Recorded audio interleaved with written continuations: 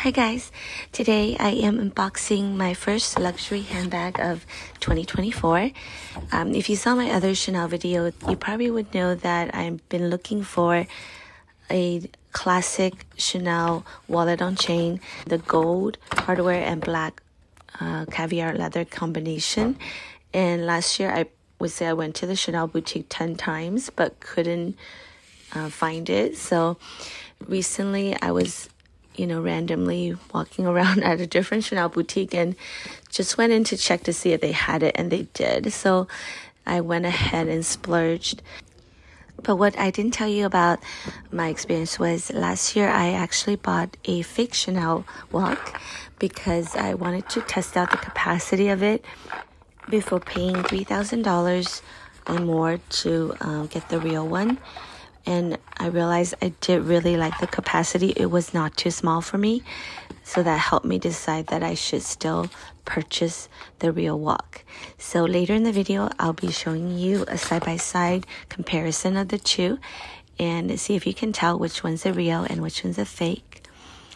So inside the bag, there is a zipper compartment, and the zipper is really smooth and moves easily. There's a slip pocket in the front, and there is a zipper compartment with the authentication chip.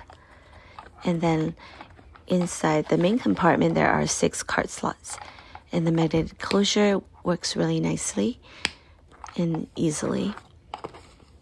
So this bag does retail for $33.50 currently.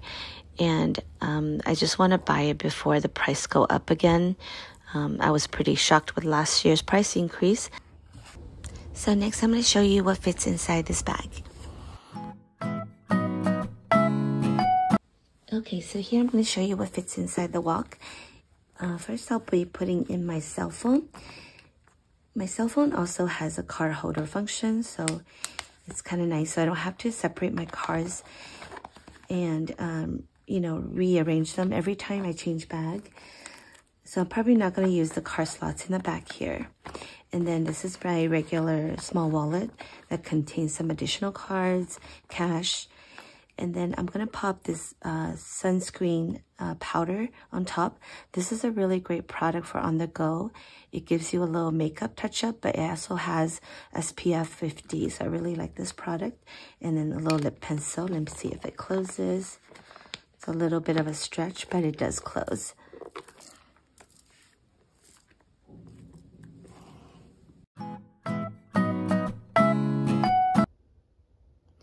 Okay, here I have the both Chanel's side by side. One is fake, one is real. Let me show you what they look like first, and then I'll tell you which one is real and which one is fake. So if you put them side by side, the one on my left hand is actually a little bit taller in height. I don't know how well you can see it from this angle. And then their width is pretty much exactly the same. And then I'm sorry, that was the depth, and then this is the width is exactly the same, and so is the depth. And they both feature magnetic closures that closes easily. And then inside the bag, you can see they both have zipper compartments, Chanel logo, and the magnetic closures are very similar. Both of the magnetic closure does have the Chanel logo on them as well. Okay, and then internal compartments are the same as well. Slip pocket, zipper pocket with authentication, and 6 card slots on this side, and exactly the same on this one. Slip pocket, zipper pocket with authentication, and 6 card slots as well. And let's take a look at the outside logo. I would say they are pretty much identical. Let me see, clear, yeah. The shade of gold and everything is very, very close. And then the chevron patterns are really well matched as well. And then here's the strap. So I would say the one on the left is a little bit lighter shade of gold, and then the one on the right is a deeper shade of gold. So can you tell which one is real and which one is fake?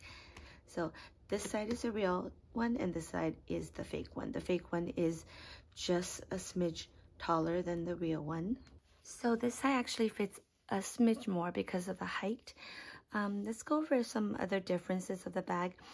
I think it might not be visible on camera, but let me bring it a little closer to you. The fake one is actually a little bit, I would say, shinier looking, but the leather, when you touch it, the grain is less fine compared to the real side. And then also it feels a little bit plasticky to the touch. But visibly, you can't really tell that big of a difference. The other difference is actually the chain. I thought this is where you can tell the most difference because the real one has a more antique gold tone and this one has a light gold tone. And the capacity are pretty similar and the weight are very similar as well. And the biggest difference is probably the price. So the fake one's only $99. I bought it on Shebag. And then this is retail for $33.50. So I would say if you are on a budget, this is definitely a great dupe for the bag. I do want to make a quick comment on the fake bag that I bought on Shebag. It was a little bit shady, I would say, because I purchased the bag and they asked me to route the money directly from my bank account. And after I did that, I didn't hear back from them for 2 weeks. And I literally thought that I was getting like conned, and I actually called my bank and told them to dispute the charge because I'd never received the merchandise. And then within 3 days, the bag came after I started that dispute. So it was a little bit scary purchasing this bag through the Shebag website because I feel like what if I didn't make that complaint? Were they just gonna not send me the product, and now they have my bank information? So I would say buyer beware on that website. I did feel pretty uncomfortable and was worried for quite a while after I purchased the bag. So I would say this fake bag is really well made and it's actually a very close dupe for the real thing. So for me, it's actually hard for me to tell them apart unless I look closely at the strap for the color difference. And if you're interested in getting the fake version, I will link the Shebag website down below so you can check it out for yourself. I love how lightweight this bag is and how versatile it is. It can be worn in so many different ways. You can change up the strap length, and I think there are many videos that already shown that, so I'm not going to do that here today. So if you have any additional questions regarding either of these bags, please leave your question in the comment section below, and I'll try to get back to you in a timely manner. Thanks for watching, and I'll see you in the next one.